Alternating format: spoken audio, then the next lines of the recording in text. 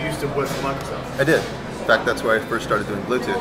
I was in the audio group, doing audio architecture, the streaming architecture.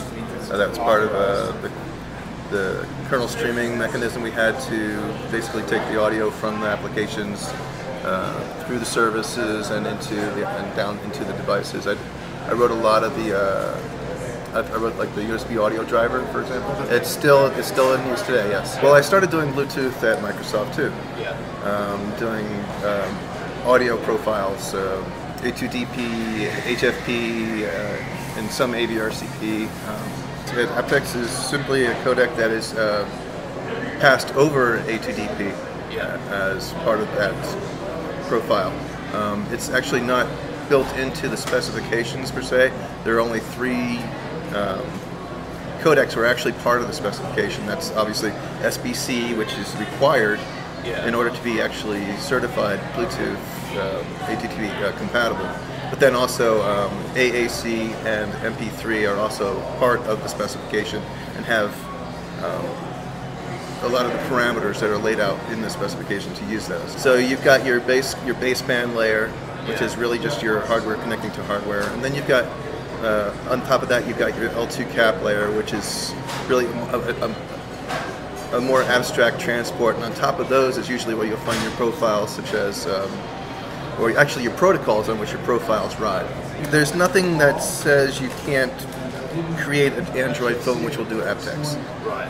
It's just that there will be usually a surcharge to do so. What will usually happen, and it's all really a matter of who wrote the code in the phone. Right. But what will happen is the phone will advertise what they call streaming endpoints, and the streaming endpoints are associated with the codec that it's capable of streaming.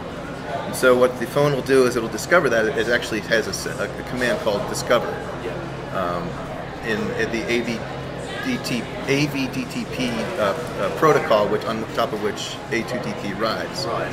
It'll send out this request, say, tell me what your endpoints are.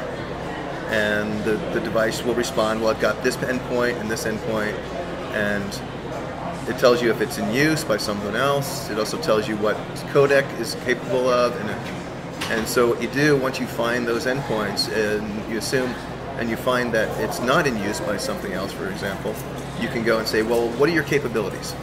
And it'll tell you, well, okay, I have this codec on this endpoint, and it does this sample rate, this bit width, and so forth. What will usually happen is the phone will have a preferred order of codecs, depending on what it discovers on the device.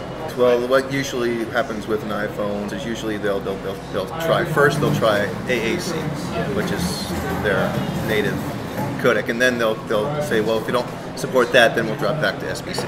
So the common denominator will always be SBC, correct? Only if that's the only thing that they can agree on. Like I said, when they do the discovery, it doesn't really matter what order the endpoints are on the actual device.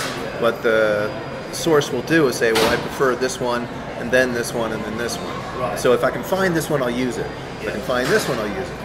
And so, but the bottom line is, if all else fails, SBC is the answer.